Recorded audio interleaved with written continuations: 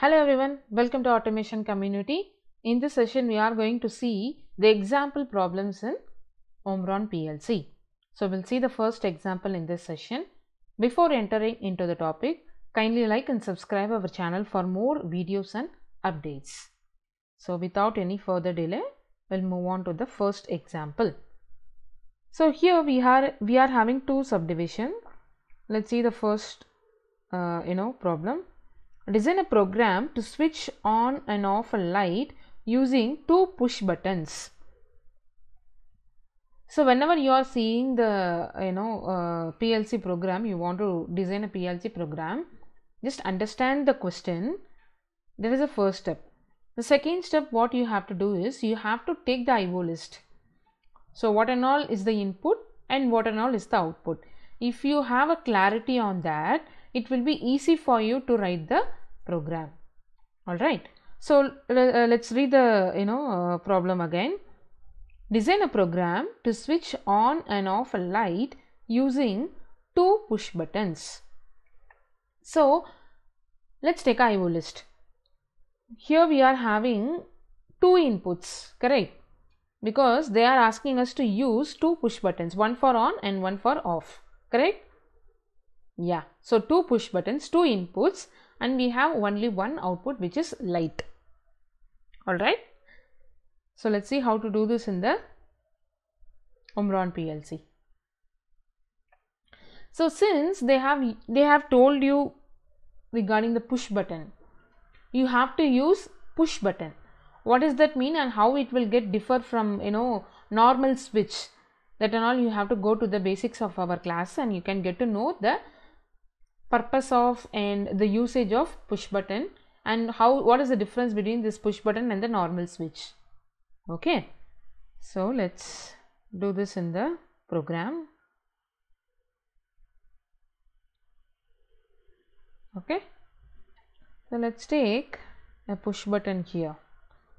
So I'm going to name this push button as 0.0 and I'm going to give a name as start PB. What does that mean? Start push button. Okay, so let's take one output here and this is going to be our light. All right, light. So connect. All right, so first we'll try to see how it is working.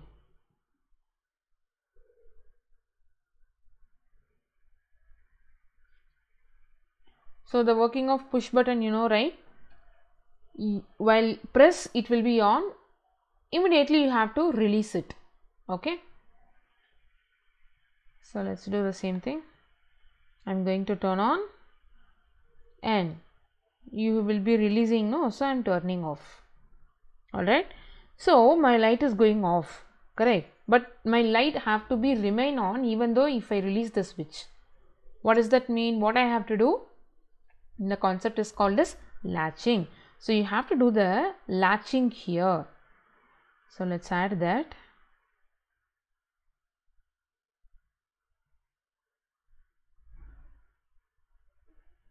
And what is the latching coil you have to use? You have to use the same output. That's it. So now this concept is called as latching. Even though you release the push button, your light remains on condition. So just check out here. I am turning on the push button and immediately I am releasing it. Since it is a simulation, I am turning off. All right. So you can see your light remains in on condition. Correct. So we have turned on the light using a push button. So now we have to turn off the light. What we have to do? The light has already turned on in this way. So you have to put some restriction here that will make your light to go off. Correct. So what I have to do? I have to put a normally closed contact of one more push button. And I am naming that as, okay, this is, I have to change the name.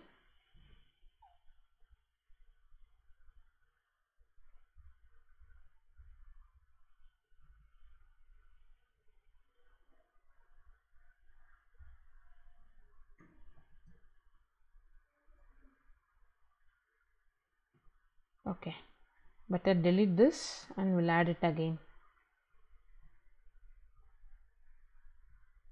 0.01, which is my stop push button. Alright, I have added. So let's go for the online. Why we have used the normally closed contact here? Because this is called as unlatching.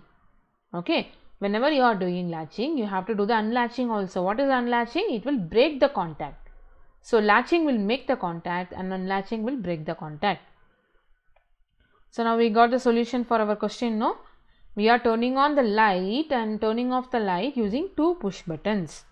So you have turned on here, and since it is a push button, it have to be get release, and you are using one more light, one more switch, it's a push button to turn off it.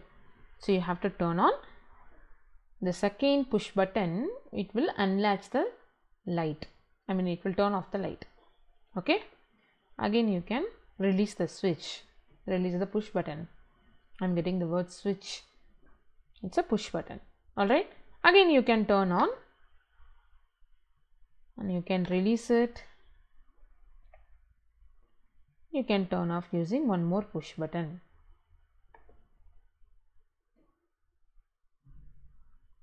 So this is how the first problem gets solved. Okay, so let's move on to the second problem. Okay, there is one more option over here. Instead of latching and unlatching, you can use the set coil also. So I'll show you that also. So what I'm going to do, I'm going to use the start push button to set a light. Look at this, set 100.0. What does that mean? Okay, there should be only one output. We'll delete the first network. Or else for the time being, what I'll do, I'll just change the address. I'll make light 2.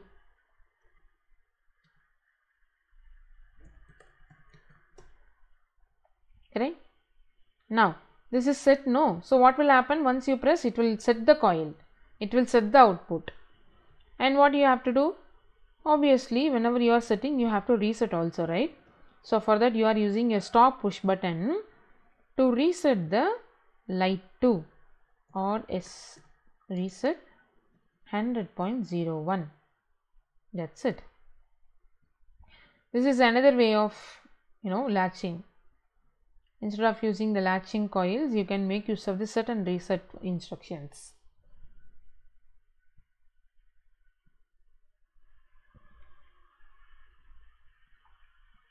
Look at this, I'm turning on the push button.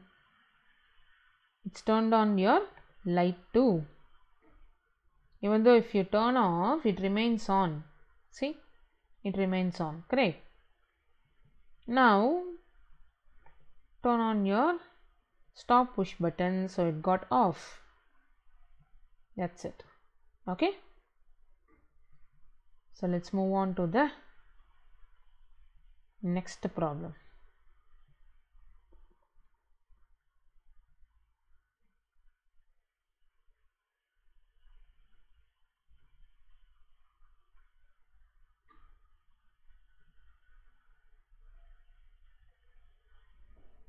When switch 1 is pressed, Q0 is on.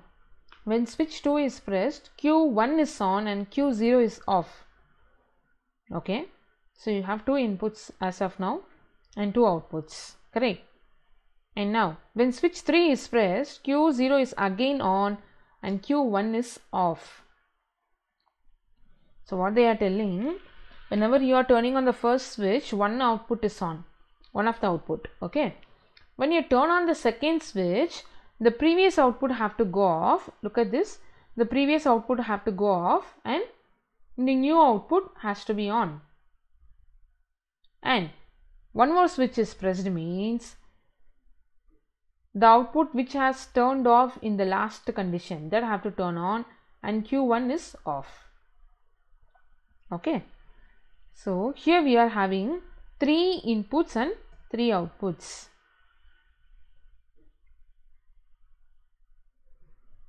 So I am making switch 1. Okay. So whenever switch 1 is on, what we have to turn on? We have to turn on Q01, correct? Q01. Q0. So Q0 is on. Whenever you are turning on switch 1, Q0 is on. Correct? And what is the next statement? Whenever switch 2 is on.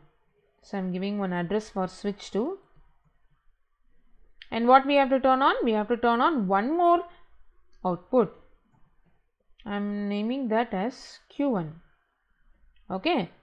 So we know how to turn on, right? You have to connect the contact directly with the coil. That's it. Alright. And one more step is pending over here. What is that? When switch 2 is on, your first output have to go off. What does that mean? You have to break this line.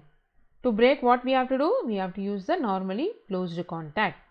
And I am naming as the same second switch. Correct? First two steps are done. So let's see up to this.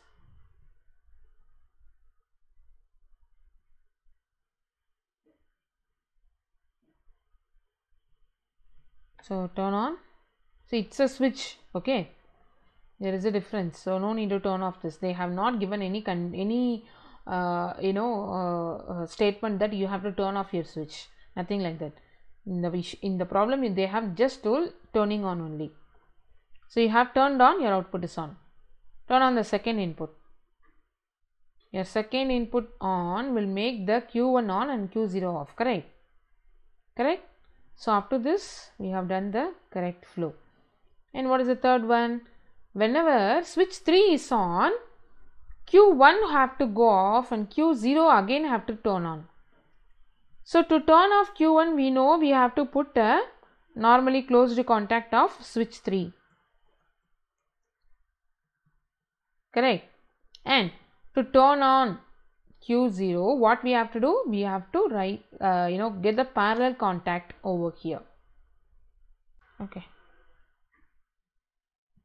I'll put the switch 3 name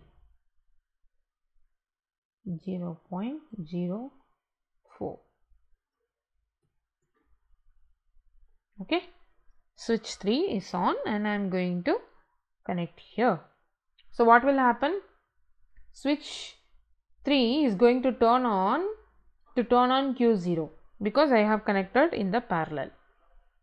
Where it has stopped, there we have to find the parallel path. Okay. So do the simulation. Okay. Q0 is going to on whenever you are turning on switch 1.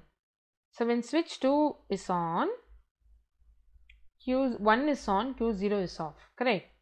When switch 3 is on, this fellow is off and this fellow is again on. That's it. Correct?